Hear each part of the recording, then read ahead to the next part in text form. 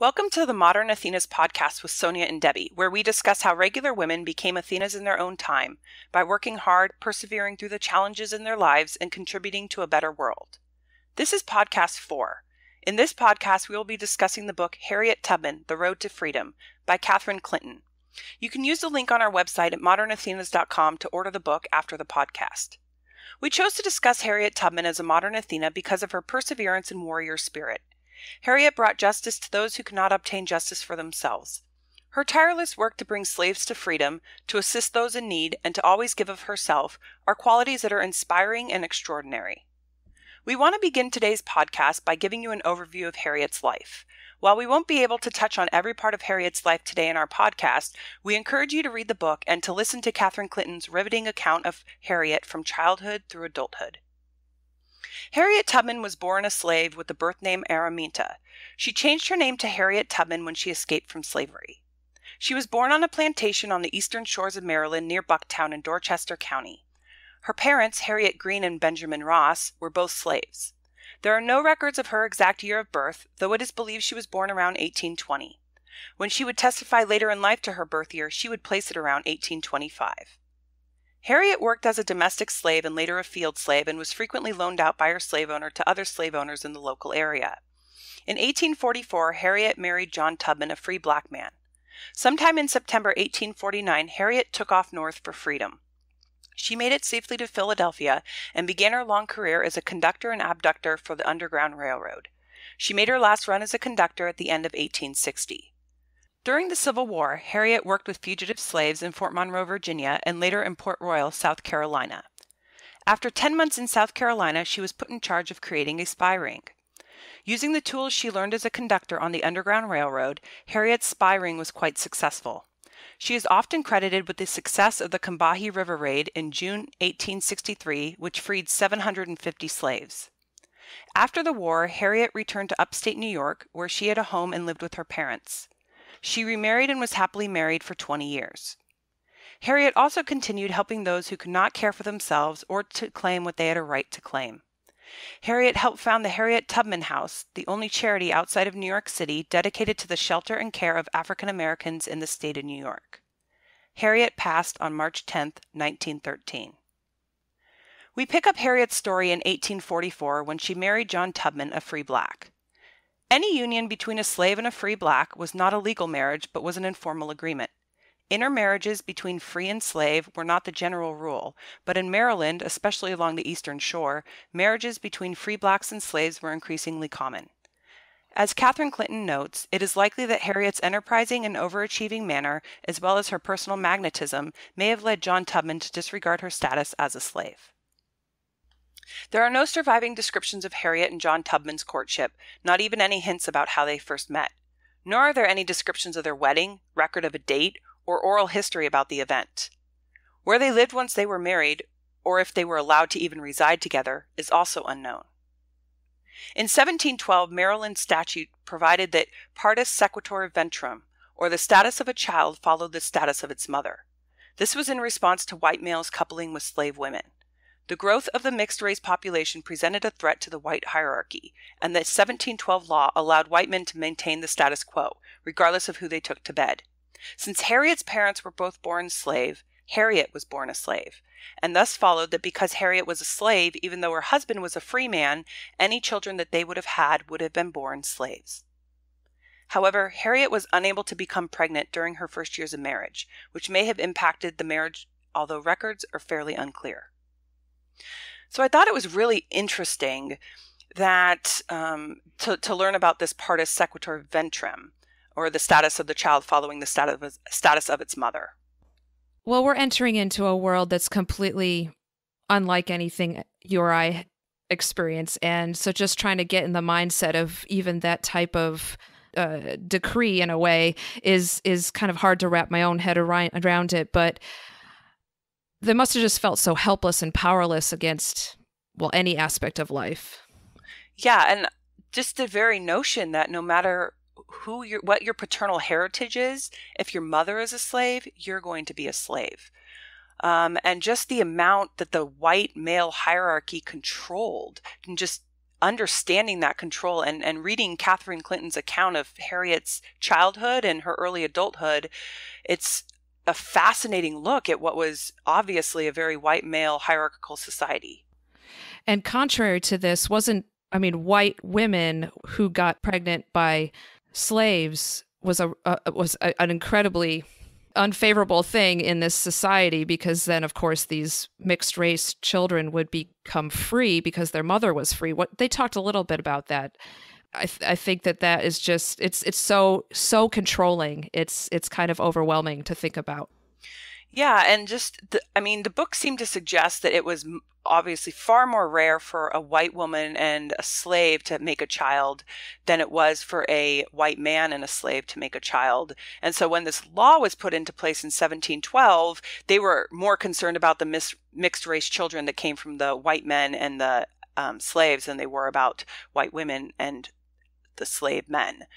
But just thinking about these children that were in this situation where they had one parent who was free, or even Harriet's children who would have had one parent who was free, but they themselves wouldn't be free.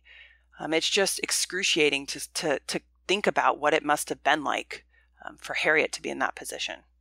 Well, and I was wondering, obviously stress can lead to infertility issues, and it talks about Harriet not being able to become pregnant.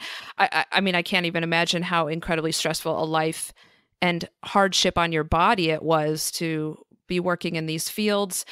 But I also wondered, maybe she didn't want her child to have the life that she had because she knew that was inevitable, that they would be slave. I agree. I was left sort of wondering if it wasn't intentional that she didn't have children. And you got a feeling that Harriet early on had these thoughts about leaving for the North and escaping. And I just wonder if in her mind she had considered the fact that escaping with children would have been harder, and also that the children would have been slaves, whereas if she could have made it north with her husband, she could have had free children. We're going to talk a little bit now about the beginning of Harriet's journey north.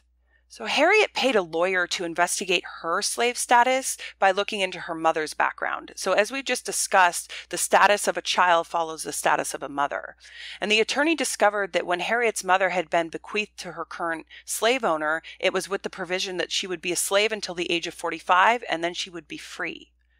So we go to the book. Quote, "Whether it was mere indifference or intentional fraud, Araminta's mother and her progeny were cheated out of their freedom.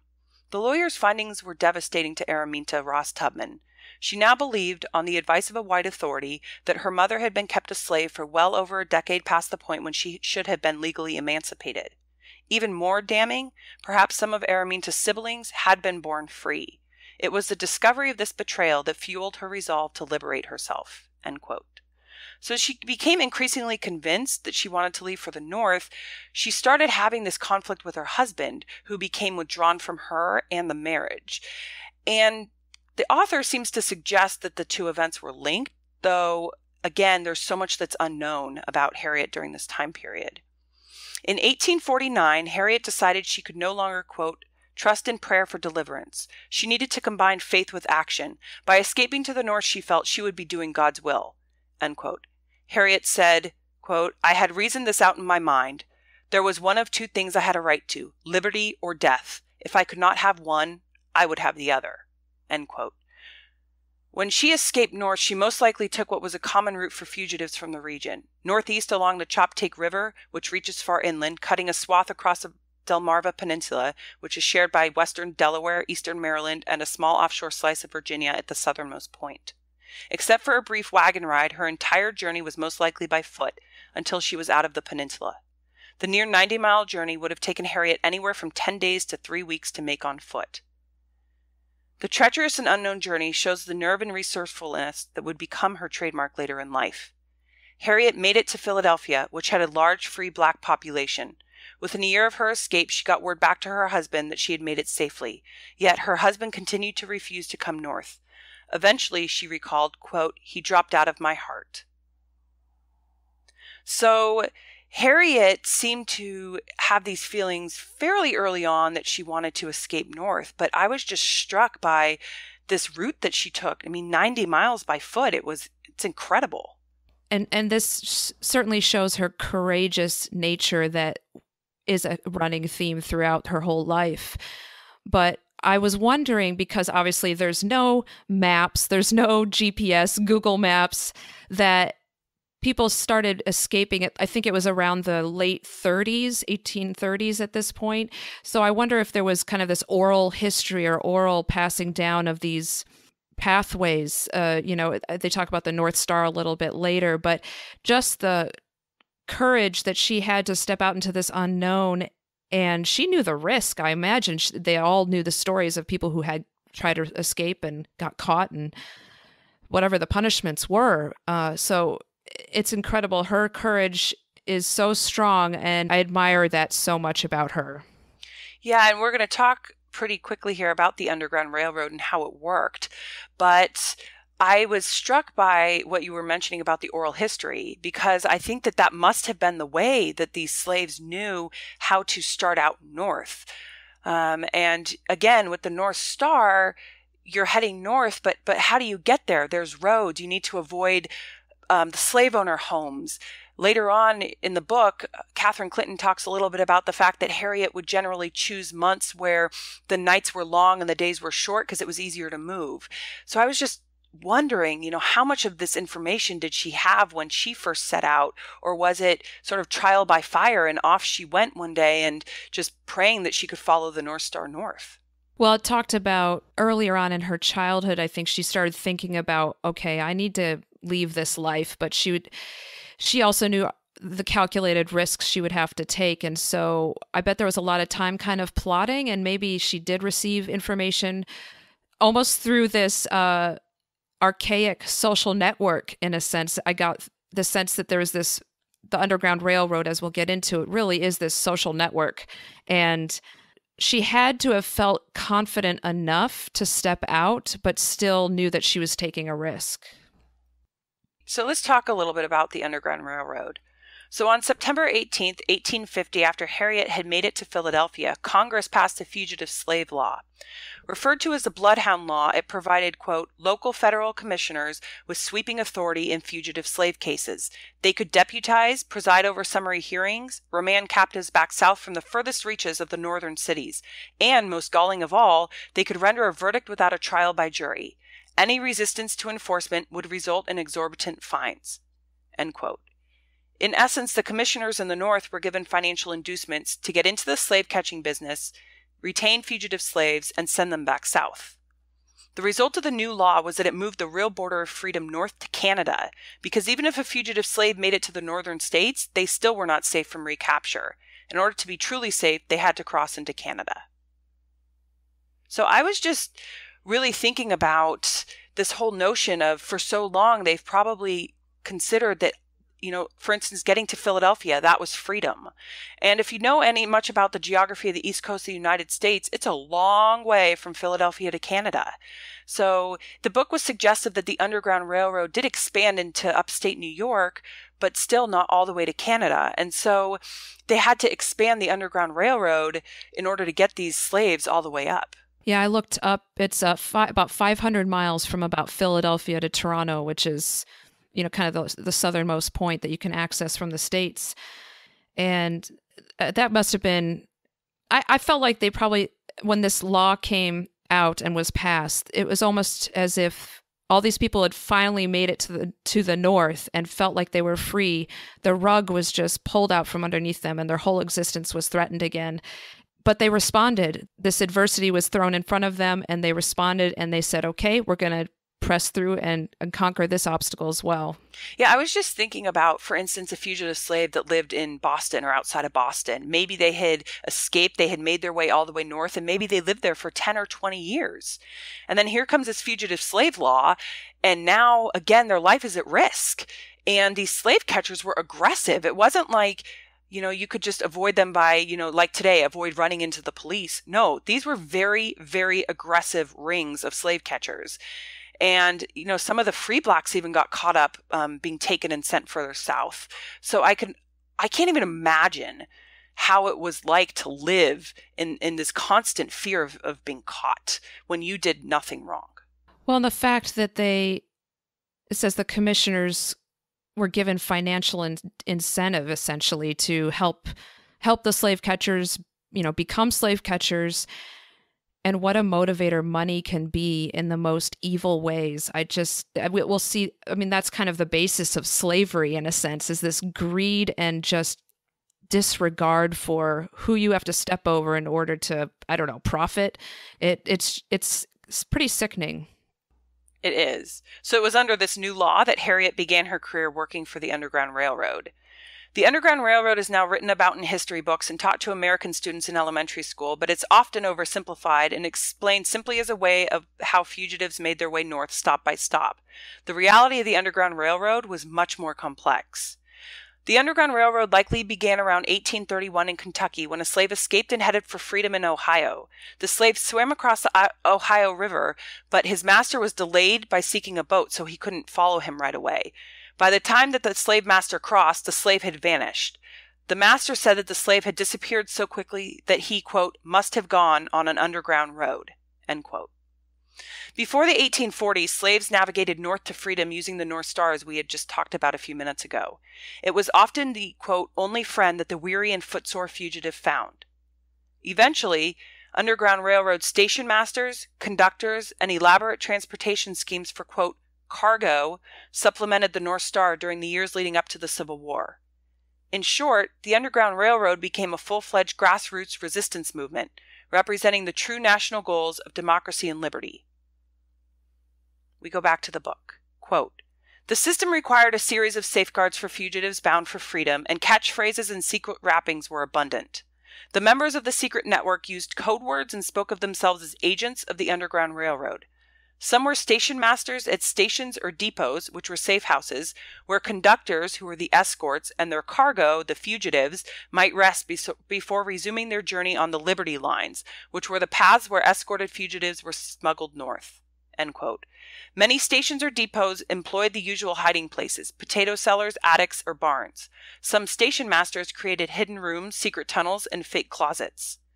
Together, whites and African Americans built up an extensive network of trails, safeguards, lines, and way stations all the way from Alabama and Florida to Canada and Mexico. Quote, but clearly a very large percentage of fugitives made their way northward along the eastern seaboard, and many crossed over to freedom via Philadelphia. I was really struck when reading this portion of the book because as a child growing up in American public schools, I had no idea of just how extensive the Underground Railroad really was. This book just dives so deep in so many details that I think are forgotten. It was really kind of an awakening for me I felt like I was just learning these things for the first time. And it was so sophisticated, and it says complex, but again, you think about the advantages we have with Facebook and Twitter and the ways we can reach out to people, and that this was all done, and it had to have been fueled by their just intense fervor and unrelenting desire for freedom and liberty, that it just excelled them, propelled them to be excellent in all these pathways and trying to just refine these networks. Yeah, and the station masters were generally speaking white. And so you had this divide of the white population, those who didn't believe in slavery and those who owned slaves or lived in the South and sort of believed in the idea of slavery. And so these folks who didn't believe in the idea were putting their lives and their families in jeopardy by hiding these slaves on their way to freedom. I mean, being a station master was incredibly dangerous. If you were caught, or if the slaves who were at your depot at any one time were caught, the punishment and the consequences were severe. So that really struck me as well, that they had taken this danger and didn't seem to faze them. I mean, they continued on their quest to be able to get these folks up to freedom. And the book was really interesting to read about how the fugitive slaves, as they moved north, moved from depot to depot to depot. So sometimes they were given like a piece of paper with the next name on it, but they were given instructions on how to get to the depot. And then they handed the paper to the white station master when they got there. They were illiterate, so they couldn't read what was on the paper, but the paper was in essence a code or a password, meaning that these fugitive slaves were on the Liberty Line and to help them and to pass them north.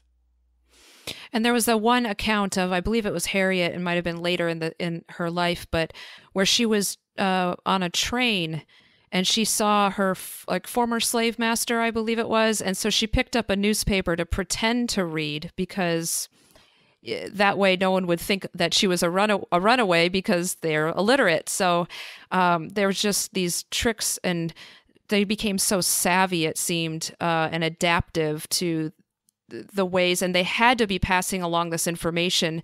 I was thinking about how the slaves who are born into slavery never have known any other environment. So coming up out of these plantations and into essentially civilization, there was so many unknowns that they had to rely on each other to educate them, I think. Right. And Catherine Clinton does a great job of discussing when Harriet first arrived in Philadelphia and what it was like for her to show up in this big city where there were lots of free blacks and it was hustling and bustling and there was immigrants. And she did an amazing job at sort of capturing that moment in time. So I would definitely urge our listeners to read the book and to listen to Catherine's account of what it was like in Philadelphia, which was a free city. So we want to talk a little bit about Harriet and her role in the Underground Railroad. So most conductors never went south. They conveyed slaves from one specific depot to the next on the Liberty Line, but they did not conduct slaves from the point of origin all the way to the end of the line. The few that did venture south to extract slaves were called abductors by their contemporaries. Abductors were a highly skilled and rare breed of Underground Railroad conductor. In the 1850s, Harriet worked as an abductor, conducting slaves from the South into the North to freedom. Quote, "The majority of fugitives who embarked on journeys to freedom, like Tubman, escaped alone. It would attract attention and was much riskier to move in groups. Mass escapes cropped up most frequently in the 1850s and became a specialty of Harriet Tubman's. Few slaves were willing to travel as a large party unless accompanied by a guide, preferably an Underground Railroad abductor who had made the trip before." End quote. As an abductor, Harriet got to know scores of Underground Railroad depots scattered across the Upper South and into the North. There were 3 Liberty lines into Philadelphia by the early 1850s. The one generally used by Tubman was the Main Line, a route from Maryland through Delaware via Wilmington. Some claim that this particular Liberty Line was active from the late 1830s, extending from Washington, D.C. to Albany and radiating to the New England states from there. When she began ferrying fugitives all the way to Canada, Harriet became more familiar with the depots in upstate New York. Harriet made her first border crossing into Canada on December 1851. Quote, "Thus began a seasonal pattern of migration for Tubman, rescuing a large party in the fall, then back to Canada in the winter. After a brief hibernation, she would head for northern haunts to spend time earning money during the spring and summer, and then, during autumn, plan and execute additional raids in the south. She made an occasional rescue in the spring, but much less frequently than in the fall." End quote. So Harriet began her sort of career on the Underground Railroad in what's considered to be the most dangerous job, which is going all the way into the South and ferrying these fugitive slaves all the way up into the North through the series of depots. And we already know that Harriet's courageous, but this is where we really see that she's intelligently fearless. Like, she was so smart, it appeared. You know, they say that abductors that went into the South were highly skilled and a rare breed. She was fearless and savvy, and also I just wonder what fueled her. Like, why did she feel so compelled to take all these risks?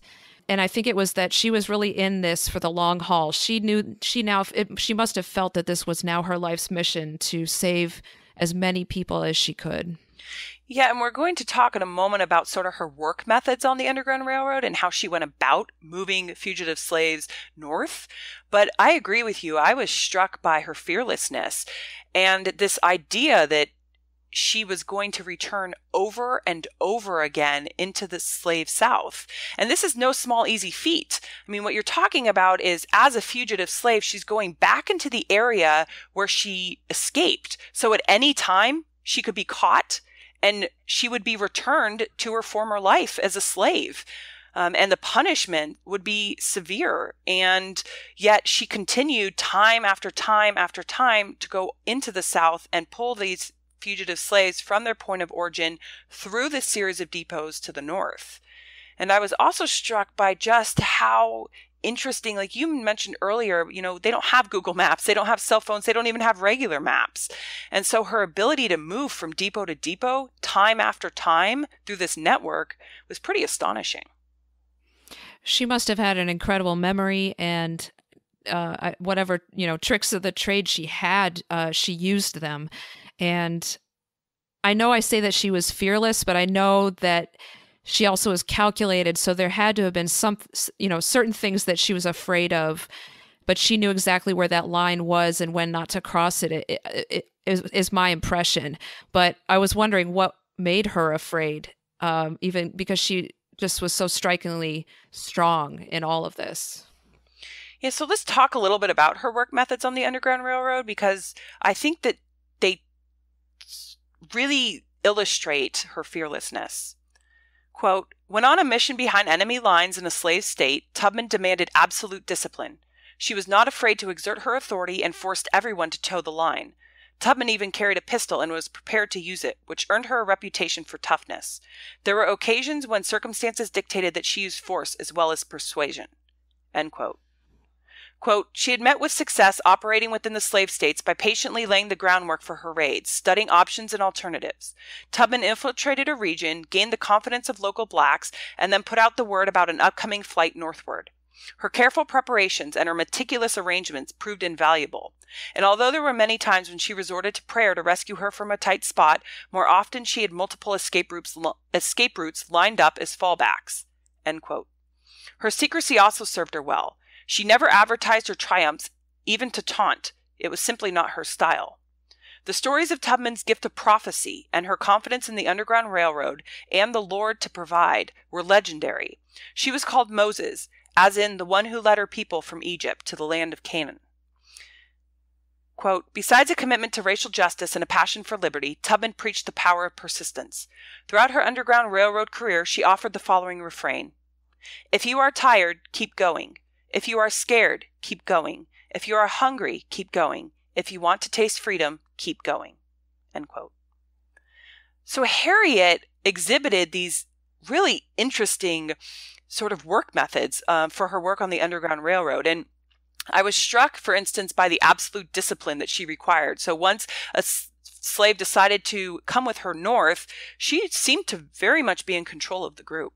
Yeah, and then he didn't want to stay with the group. He was getting scared. I think the story continues on, and she said, she brings out her revolver and she says, "You are going to be following this group, otherwise you're putting all of us in harm's way. So you fall in line, and we are going to move." And then I think it was like 2 or 3 days later, they were free in Canada. So it's just she knew what the risks were and would take all the ones she knew she could kind of mitigate. But she was a tremendous leader, obviously. Yeah, and I really took this sort of portion of her work methods and really thought about, the applicability to day-to-day life. Because oftentimes, if you can have absolute discipline in what you're doing, and you can make these meticulous arrangements and careful preparations and have backup plan after backup plan after backup plan for your goals, I think you're going to be more successful. And so I really took her work on the Underground Railroad and thought, wow, how applicable it is to my life today. Well, I think at this point she was also pretty experienced. She'd started making these runs over and over again. So every time she probably encountered something that worked or didn't work, and she filed it away and just kind of had this database of all the options and kind of the reactions and consequences. And, if we can just be aware each day of and willing to be teachable. I bet it seemed like she was a great student, even though she was such a strong leader, and really take stock of everything that's happening and be discerning in the ways we make decisions and how we can improve those decision-making skills. Right. And she seemed to make very calculated decisions. So when reading about her work, she never seemed to be frazzled. She would pause. she would think about it, and she would make another decision. And if a plan went poorly, she would fall to a backup plan. And like the instance that you gave where a slave came with her in a group and then he basically got scared and said, I'm not going any further north. And she said, oh, yes, you are. Because not only was he putting his life at risk if he went back, but he was putting the life of the entire party at risk. It was incredibly brave, but also as a fearless leader. And, she took care of everybody in the group, and she provided direction and that sort of rock that they could lean against as they were heading north. Because again, I can only imagine how absolutely terrifying it was for them to be moving north through these depots, never knowing if they were going to get caught. The book spoke a lot about, about them moving at night, but I mean, just ponder this idea of trying to make your way at night off the roads because you didn't want to travel on the roads, right? I mean, you could easily get caught on the road. So here they are working through landscape that can be very challenging at night, can't see, trusting that Harriet's going to lead them to safety. And then for Harriet, making this journey time after time and the luck that it involved. And the book spoke a lot about her faith in God. And that saw her through, and that she would have these prophecies about where to go or where to avoid. And there were a couple of instances where she said that God, moved her from her normal route and took her on a secondary route. And as it turned out, that saved the lives of the entire group. Well, and that going back to that quote about how secrecy served her well, and she, advertising one's triumphs even to taunt the enemy was not her style. That just spoke volumes about how humble she was. And that was one of the most striking things to me, that she, and this is, we're still not even, she did this for a decade. And so hundreds of slaves that we'll hear about, but she seemed so humble, and she must have been tempted to kind of flaunt her abilities after a while, but she knew that wasn't the point. The point was to get these people to freedom, and that is a very admirable characteristic of her. Yeah, and as we'll hear about a little bit later, the white slave owners started to know who she was by her sort of going name, which was Moses. And so they, that was like, who is this Moses that's leading these people out of the land of Egypt? And we want to catch her. And so the risk for her started increasing even more when the white slave owners became aware of her and her successes on the railroad, and getting the slaves north. And she was just, I mean, the amount of perseverance to take these people. I was thinking yesterday a little bit about the fact that when she would get these groups together, the amount of bravery it took her to pass the word, to stay in the area while she was gathering the group together, and then to still take the group north. I mean, I can't even, honestly, for myself, I can't imagine doing work like that, because I don't know that I would be able to be that brave. Well, and I think the reward that she already had kind of tasted of freedom was, it seemed like that was the whole reason and the whole point, and word probably spread of freedom as well. And so the stories of not only the pathway to freedom, but what freedom was going to be like. I'm sure each of these slaves had their kind of dream of what that would be like. So not only did she probably provide some hope, but she really was kind of the leader of hope for all these people. And what an incredible bright star. Yeah, and I would absolutely encourage our listeners to read the book, because it talks a lot about the different trips that she made. And so Catherine Clinton goes into pretty good detail about numerous trips that Harriet made down to the South. And she also talks a little bit about which, I read a quote about how Harriet would spend, certain months in the North, and then she would move to make money before going back south again to do another run. So it wasn't as though she was making these runs every month, but you've got to consider the distance that she had to travel during these runs. So when Harriet escaped, it was 90 miles. She would sometimes go even further south. So I mean, just think about this notion. People talk a lot about today about, hiking the Appalachian Trail or hiking the Pacific Crest Trail. That's a trail. It's made for you. There are markers along the way. There are maps. You know exactly how far you've been and exactly how far you have left to go. You see other people on the trail that you can interact with. You have the ability to get off the trail and get resupplied and get back on the trail and continue on. If something's not working, you have the ability to get off and get a repair made, or get a replacement part for something that breaks. Harriet had none of that. She was basically moving blind only, as we talked about, just through her experiences that she had as she moved these groups north, to know where the depots were, to know how far they could go in a night from depot to depot, because you have to consider that as well. These depots could be miles apart, so she had to know exactly when they needed to leave the depot in order to get to the next depot before sunlight the next day. So we want to talk a little bit now about what made Harriet so special and why she's what has been held up as such a unique person working on the Underground Railroad, because of course there were other conductors that were doing this work. So we go back to the book. Quote, although the anti-slavery campaign was spearheaded by men, women sustained the movement and even assumed positions in local and national leadership. But this was not true of the Underground Railroad.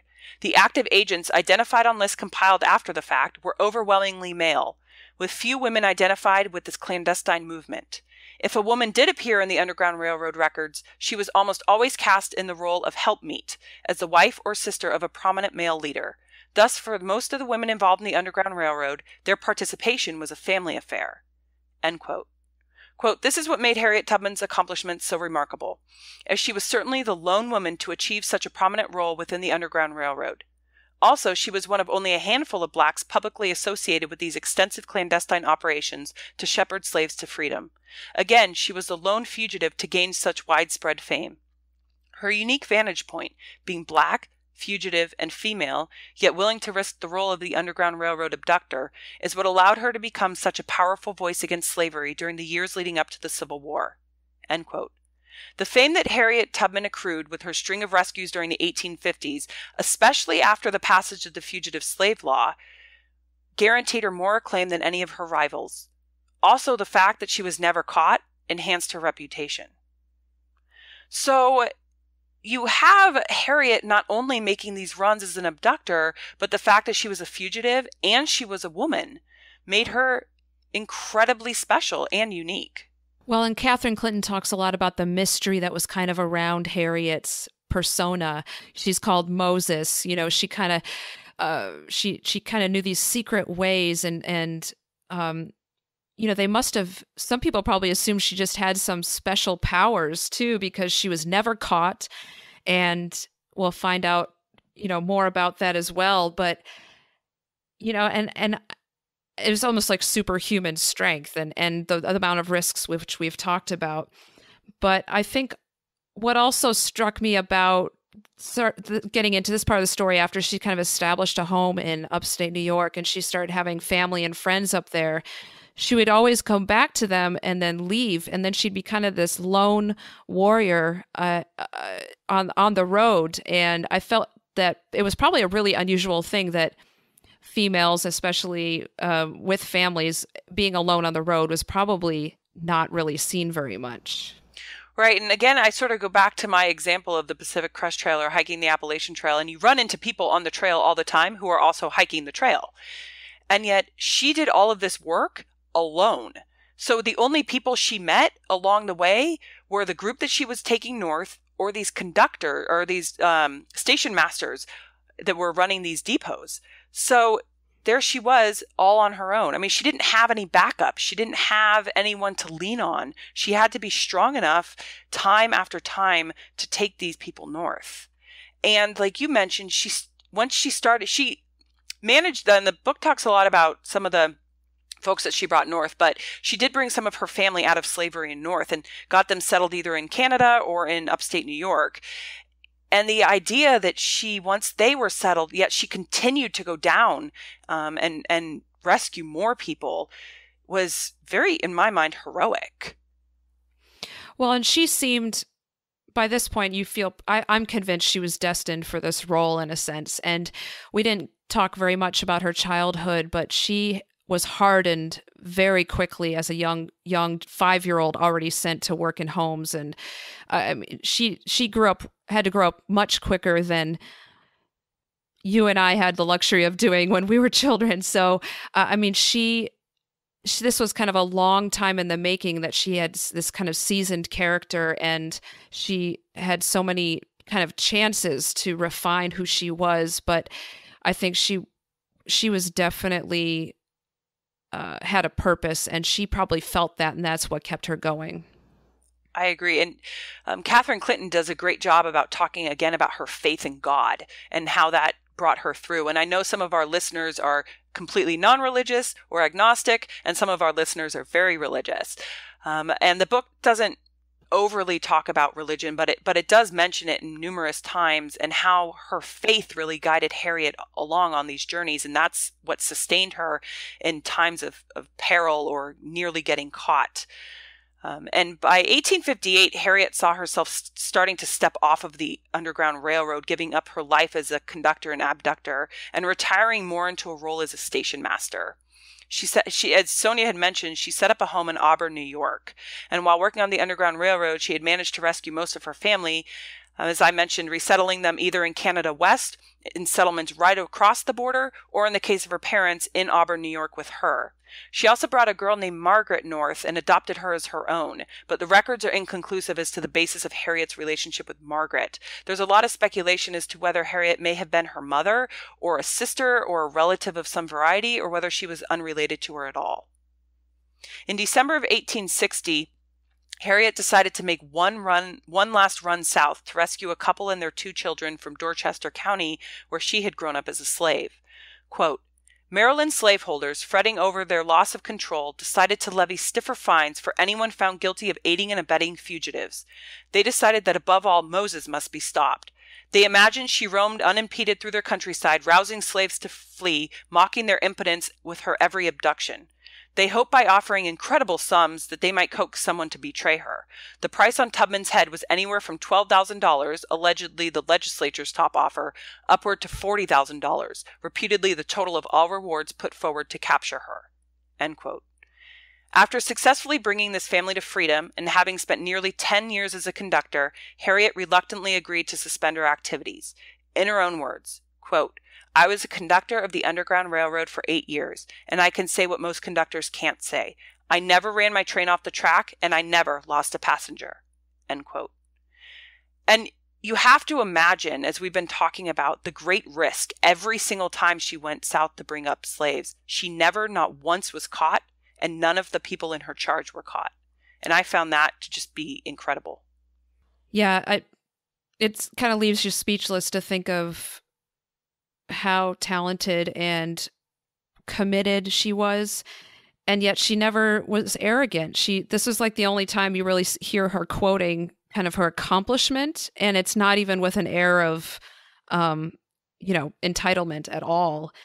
And I was also backing up a little bit about trying to think about these slaveholders who felt that above all Moses must be stopped, and how they kind of then formulated this picture of who Harriet was in their mind, that probably fueled their kind of contempt for her. You know, they imagined she was just roaming unimpeded and mocked their impotence with her every abduction. And that was not, we know now reading this, that wasn't her outward character at all, but they must have just been just so intent on bringing her down that she knew, she had to have known that, but yet she pressed on.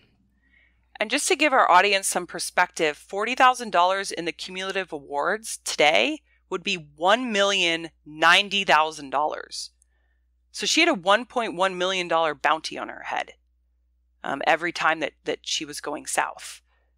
So, you know, what Sonia talked earlier about the financial incentives for these slave catchers, you can imagine a $40,000 bounty in those days. I mean, everybody wanted her caught. After she became a station master in upstate New York in sort of the end of 1860 and the beginning of 1861, she started settling down in Auburn, New York. But in 1861, the North and South became at war and the Civil War began. So Harriet was very involved in the Civil War. So we want to talk a little bit about her involvement, though again, there's no way that today we're going to be able to go into all of the depth of what she accomplished as being part of the effort to free slaves and for the North to win. So we begin the Civil War in Fort Monroe, Virginia. Harriet prophesied that a Union victory would deliver slavery's death blow. She was not originally a fan of President Lincoln's, but because he did not make the abolishment of slavery part of the requirements for a union to win the war, Harriet didn't much care for him. Harriet began her work in the Civil War by informally attaching herself to Massachusetts troops in May of 1861. Trailing along with the all-white troops, she arrived at encampments near Fort Monroe, Virginia. The fort became the major magnet for escaping slaves throughout the region. Once the slaves reached the fort, they were called contrabands. At Fort Monroe, Tubman's role was neither official nor directly related to military operations. She worked with the refugees and devoted herself to domestic duties, including cooking, laundry, and nursing. The Underground Railroad became increasingly dangerous, although the Liberty lines remained open. So here we have the beginning of the Civil War, and again we have Harriet devoting herself to the cause of helping others, in particular these fugitive slaves who were able to escape to Fort Monroe. Well, and she's kind of coming out of retirement to do so. I mean, at this point she had stopped. She talks about her last run on the railroad, but maybe because she was going to be a little bit more static and with a group, and it was almost like utilizing now all of her skills. We'll hear later about her as a nurse and everything, but she had played a critical role in some of these battles, and we'll hear more about that. I was just struck with the work that she did with these refugee slaves. I mean, she devoted herself to these just basic duties, cooking, laundry, and nursing, and she wasn't above doing any of the sort of scullery work that was required. She just gave all of her effort and time to these basic things and didn't sort of clamor for more. And it made me really think of today when, I mean, you have to imagine what kind of status she had in the slave community and in the North by this point, because of all of her successful rescues and the fact that she was never caught. And so giving of herself over to this sort of care of refugees and doing this, what could be considered sort of work beneath her, just struck me as something that I think that we can all take away from her. And we can all work on, which is, not to think, oh, work is beneath me, but really just getting the work done that needs to be done.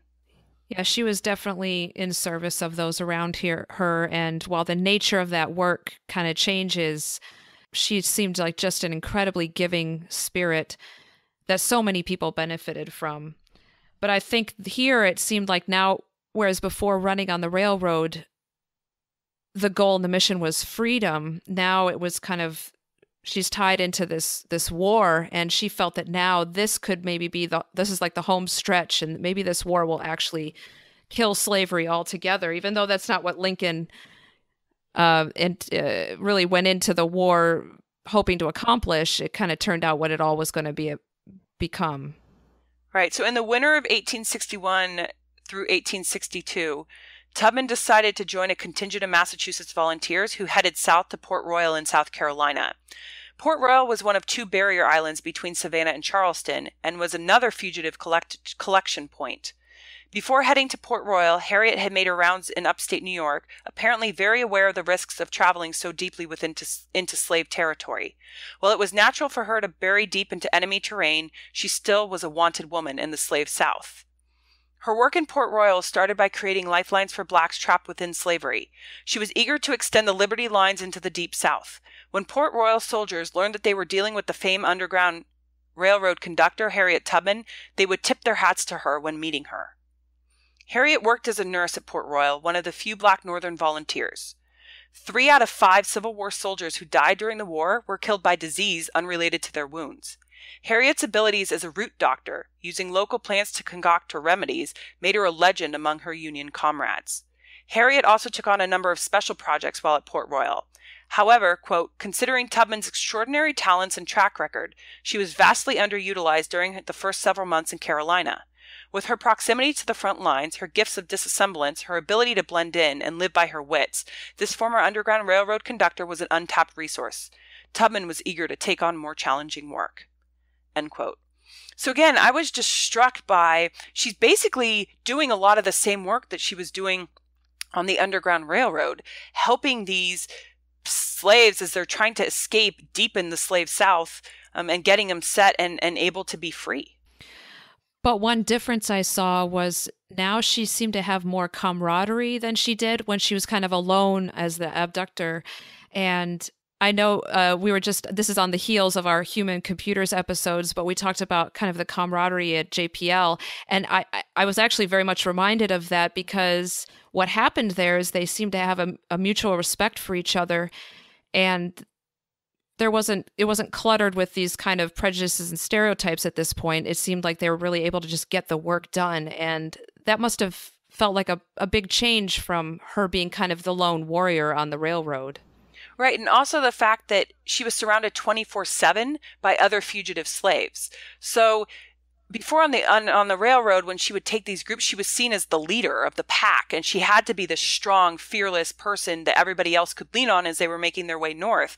And so I just wonder for her how different it was to be surrounded and not every day fearful of being caught. And certainly there was danger that she was at Port Royal, but it wasn't the same kind of danger that she was facing on a daily basis, moving people through the Underground Railroad from depot to depot. And maybe before, because she had that danger held over her head.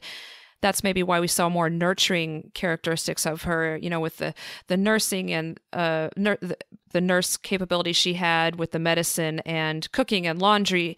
She seemed almost much more motherly in these accounts than she did on the railroad.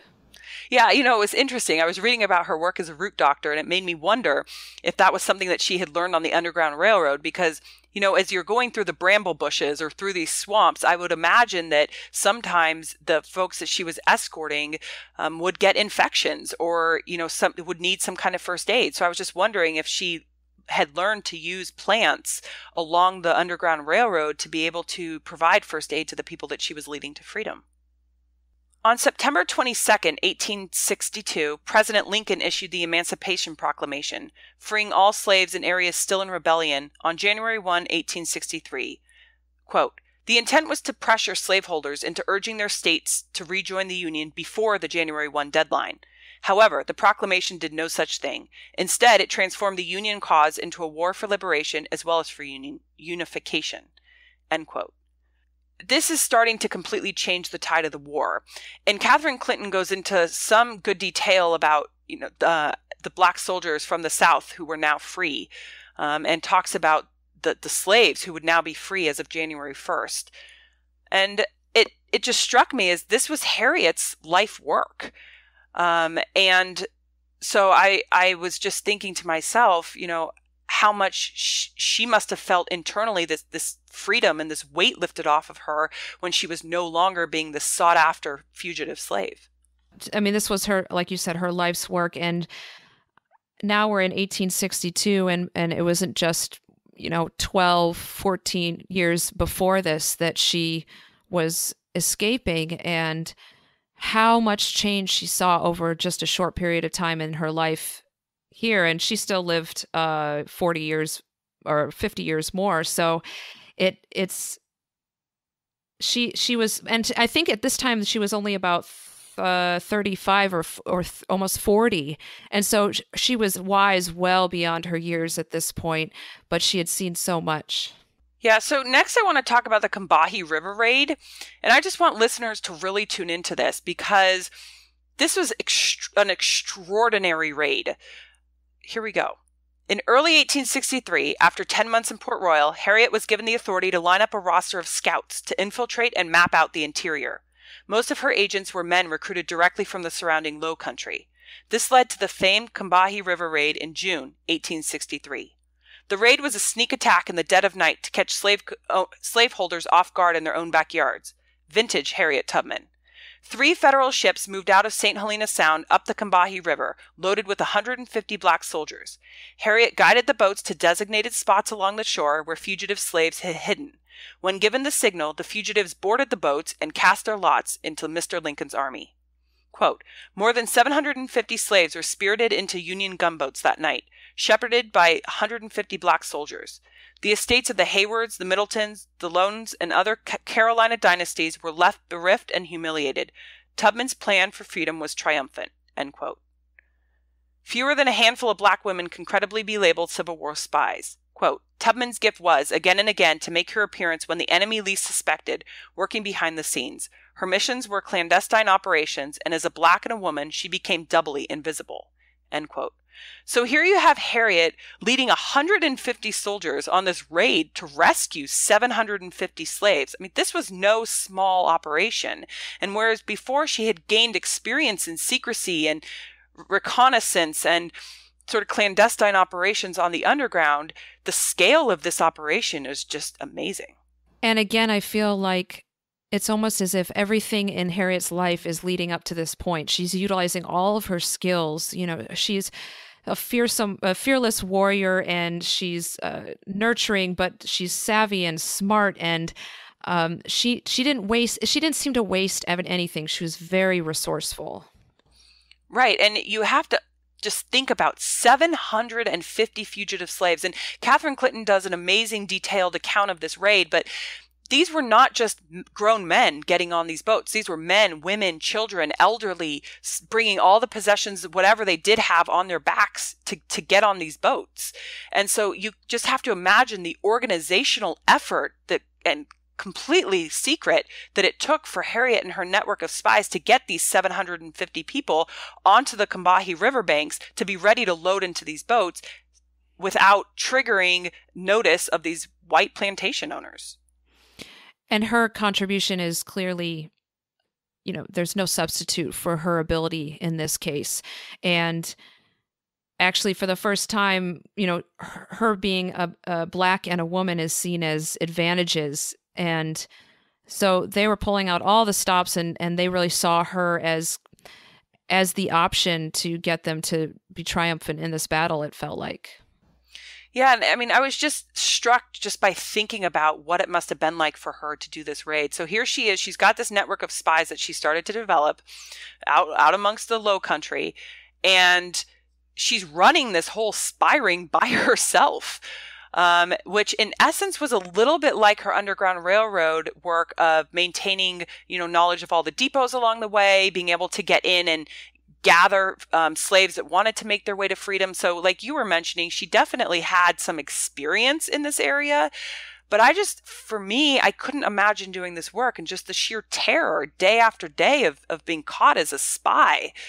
And then to be able to sort of plan this raid. I mean, she was a woman, and the book talks a little bit about how she was able to plan the raid, but you also have to imagine the fact that even though she was working for the North, an African-American woman wasn't something that was commonly seen. So the amount of sort of wherewithal and value that the white soldiers from the North put into Harriet Tubman just goes to show how remarkable they knew that she was from her work on the Underground Railroad, and how good her spy ring was, before they allowed her to plan this raid. In the fall of 1863, Harriet's health started to go into decline. And in the summer of 1864, she made the long journey back to upstate New York to her parents and her home in Auburn. That fall, she crossed paths with Sojourner Truth, who is another famous African-American woman of that time.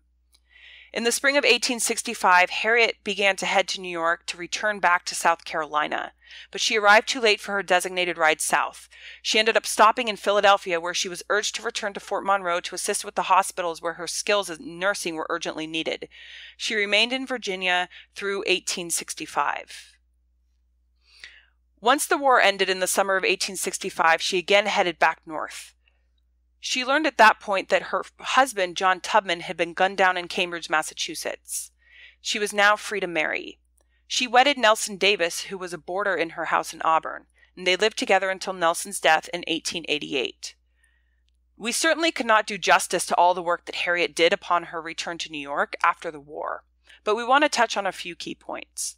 Quote, Tubman wanted African Americans to be granted the freedom and dignity they deserved, as well as the legal status they had won.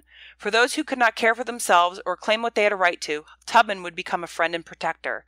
She would dedicate her remaining years to this important mission. End quote. Harriet kept her household filled with family, but also with strangers who needed support. By 1903, she decided to donate the property she had purchased at auction to the AME Zion Church on the basis that the place would be maintained as a home for the aged and indigent colored people. The Harriet Tubman House was opened on June 23, 1908. and became the only charity outside New York City dedicated to the shelter and care of African Americans in the state. That should have been the aged and indigent colored people. Harriet's devotion to women's rights was legendary as well. She would always take advantage of her union with women's friends from her abolitionist days, many of whom transferred their considerable energies to fighting women's rights after the slaves were freed. Harriet would join the suffrage gatherings that were held in upstate New York. In early March 1913, Harriet lapsed into a final illness. She passed away on March 10, 1913.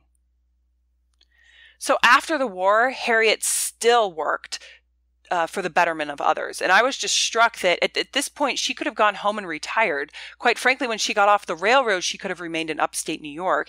Yet she continued her fearlessness and her drive to sort of seek justice for those who couldn't seek justice for themselves. Well, and I was thinking, she kind of was able to bring few to freedom through the Underground Railroad and almost all to freedom with, theoretically through the Civil War ending. And now she knew there was something beyond just freedom. It felt like she knew people need to get up, settled in their new environment and get on their feet. And they're gonna need a bit of help to just enter this new life. And she cared about all those elements. And I feel pretty convicted about this because it's kind of at what it's easy to stop short of all that we can give, and she never did. And so what are the areas of our lives that we are stopping short of giving people time and energy and guidance and support, and where can we find those areas that we can even go further? Yeah, and actually when I was reading this part of the book, it almost in a way reminded me of Mother Teresa.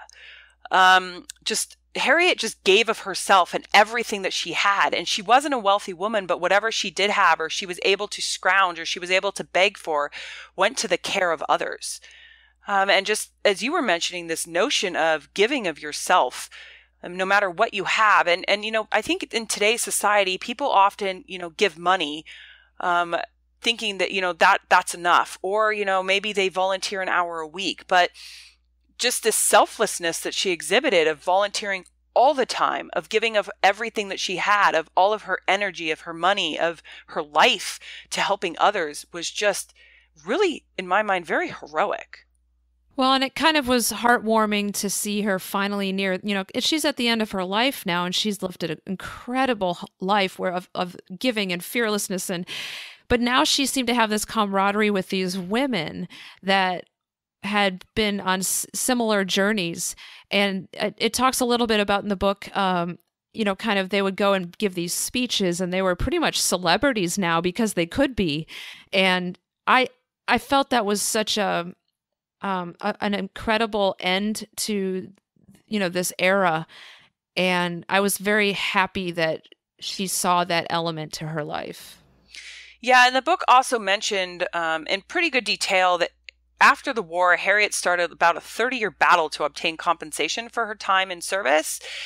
And at the very end, in February 1899, she finally reached a compromise, and she received $20 a month as a pension. But her wartime service also became part of the congressional record. And I just thought, wow, how incredible is that?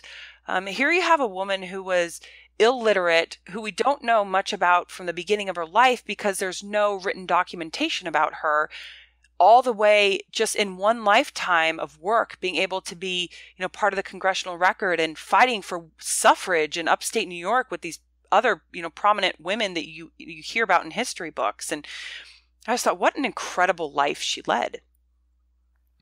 Well, and she must have had a vision for a better life. Like, I can only imagine that something inside of her knew that slavery was not her purpose, or anybody's purpose, but she must have had a grander vision. And that gave me pause to think about what grander vision can I have for, my life and my family's and our countries, and while who knows what the path is to realizing a better world, she just seemed to take one step at a time and trust that was the right step to get her where she wanted to go. Right. And, it was very interesting because, you had mentioned early on that she seemed very humble. She didn't seem to know to really believe that her work was as heroic as it was. And so I took that, to kind of heart and think, what are things I can do in my life that are small things to help change the world? And, you and I started this podcast as one way that we can reach out and sort of change a small portion of the world, or to, reach out to others. But I was definitely left struck with, she took what she had, which was so minimal, and she gave her time and all of her energy and just devoted herself to the cause. And I do think, what are those things that we can do that with? And what kind of capacities do we have now in modern times with all of our technology and just globalization to really help others? And I think Harriet would expect us, as she said, to keep going, that never become complacent and static in our lives. Obviously, have an immense amount of gratitude for what we do have, but not stop there. She was so tireless in her work, and she lived to a very old age, and she accomplished an overwhelming amount that like you said, she wasn't looking for the credit. She did a lot of that in secrecy, and so we shouldn't either do it for the credit. We should do it because that's the way to make a better world. Yeah, and I was struck by that in relation to the women at the Jet Propulsion Laboratory that we talked about in Rise of the Rocket Girls, our first podcast, who also did this work with no credit, and the women at Langley and Hidden Figures who did this work with no credit. And yet, day after day, they went to work, they persevered, they put their head down and they grinded, they got the job done. And I just think today, everybody is so fast to post credit to themselves on social media or announce their next big thing and talk about themselves on social media or to others and take credit for everything that happens.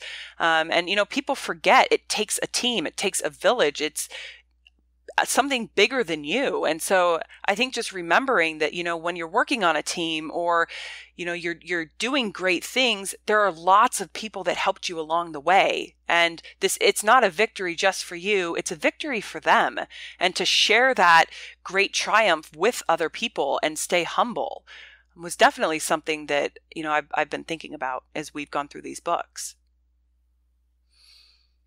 Harriet's credited with seeing 300 slaves to freedom as a conductor. Those freed during her wartime service in South Carolina, including the 750 freed in the Combahee River raid alone, have been left uncounted. Quote, "There are by now thousands of African Americans whose grandparents or great-grandparents traced their freedom to Tubman." End quote. The list of those whose lives were forever changed by her work with the Underground Railroad or Union Army will continue to grow through the generations.